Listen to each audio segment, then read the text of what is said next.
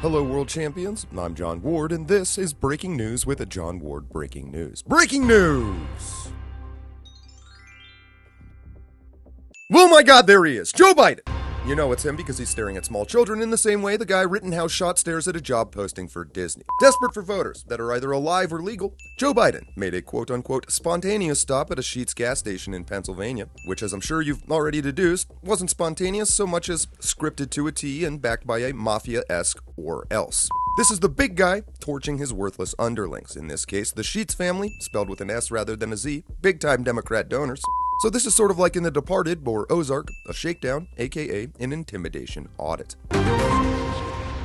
The Sheetz family, which is a very interesting faction in Pennsylvania, did not seem to be able to find the enthusiasm to cook up a quality piece of propaganda for the big guy. Instead, Biden wandered aimlessly through the store amidst best case reactions, total dismissal, and worst case, where he has to do that stupid vacant politician smile and pretend he, the entire room, and the millions of people watching can't hear his voter base telling him to his face in front of armed goons to go fuck himself. Awesome. Yeah, thanks for nothing. Fuck you. Fuck you.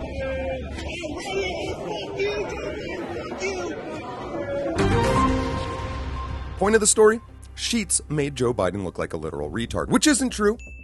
Biden made Biden look like a literal retard, but you know Biden and the left and how that mafia operates, so per the mafia bylaws, the hammer must come down on these insubordinate gas merchants.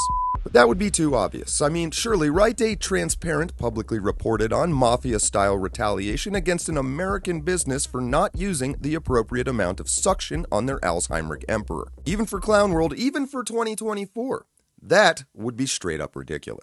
Sheetz is being sued over its hiring practices. The U.S. Equal Employment Opportunity Commission filed the suit this morning. It claims that the way Sheetz bases employment on criminal records disproportionately screens out Black, Native American, and other multiracial applicants, and that this violates federal law. The suit does not accuse Sheetz of being motivated by race when making hiring decisions.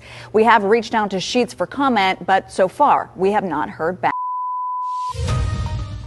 That's it for today. If you like these videos, please like, share, and subscribe, and consider supporting this channel through Patreon, one-time donations, the merch store, original music, or John's new book, all of which can be done at johnwardcinematics.com. I'm John Ward, and until next time, remember, you're a world champion. Don't let your memes be dreams.